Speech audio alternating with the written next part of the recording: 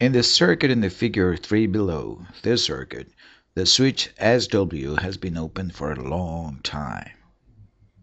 At t equals 0, the switch closes. All resistances are given in ohms. Write as a function of time, for t greater than 0, the current in this inductor, and also the energy in this inductor.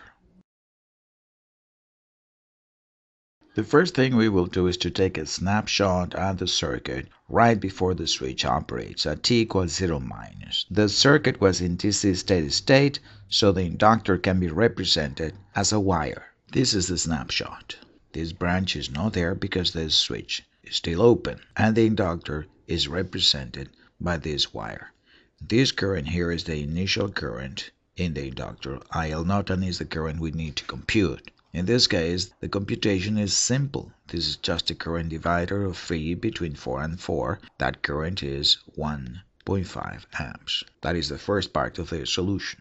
Now, for t greater than 0, we find the Thevenin equivalent seen by the inductor.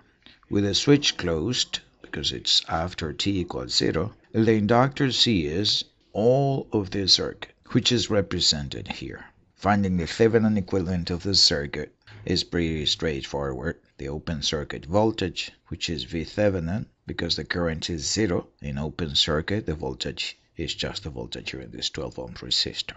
That is 3 times the parallel of 4 with 12. The open circuit voltage, which is V Thevenin, is just 3 times the parallel of 4 and 12, which is 3 ohms. 3 times 3, 9 volts, that is V Thevenin. And R Thevenin we can obtain from the kill the sources method. We kill the source, and the equivalent resistance is this resistor in series with the parallel of those two, 4 in series with 3, that is 7 ohms. This is the circuit that the inductor sees after t equals 0. In this circuit, the final value of the current in the inductor will be 9 divided by 7. The time constant is L over R, 3.5 over 7, that is 1/2 of a second.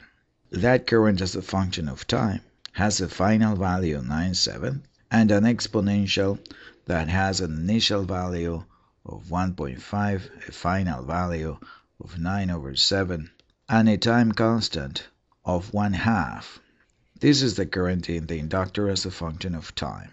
If we square that current, multiply that times L 3.5 henries and divide by 2, we get the energy in the inductor also as a function of time. You can simplify that expression or leave it like that. And that is a solution to question number 3. Thank you very much.